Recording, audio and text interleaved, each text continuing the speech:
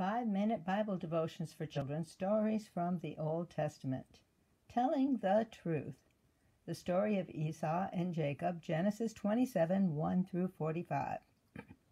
When Isaac grew up, he married a woman named Rebekah, and they had twin sons. Their names were Esau and Jacob. One day Isaac said to Esau, "Make me a tasty stew, then I will give you a blessing." But Jacob wanted the special blessing for himself.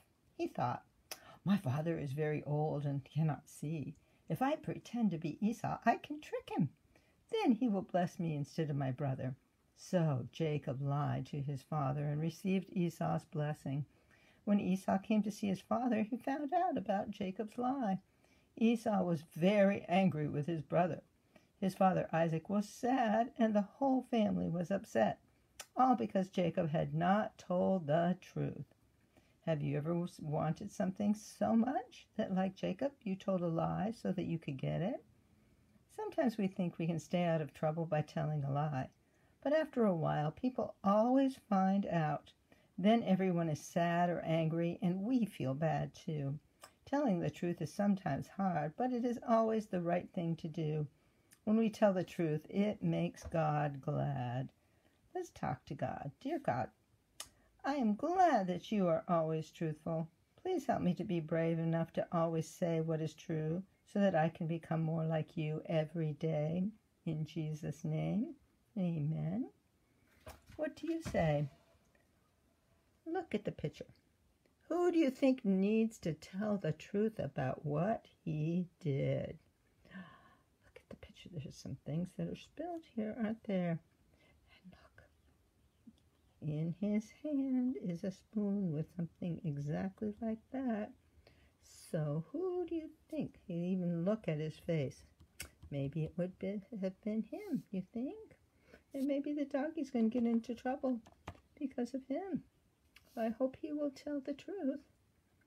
Why did Jacob tell a lie to his father? Okay, do you remember? He wanted the special blessing for himself, didn't he? So he lied to his father and received Esau's blessing. But it didn't turn out very well at all, did it? No. One person was angry, one person was sad, and everybody was upset. Can you think of a time when it was hard for you to tell the truth? Think about that. Was there ever a time?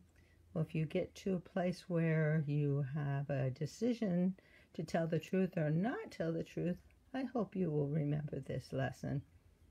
Why do you think God is glad when we tell the truth? Well, do you think God is the author of truth? So he would want us to tell the truth. The devil is the one who wants us to lie and steal and do wrong.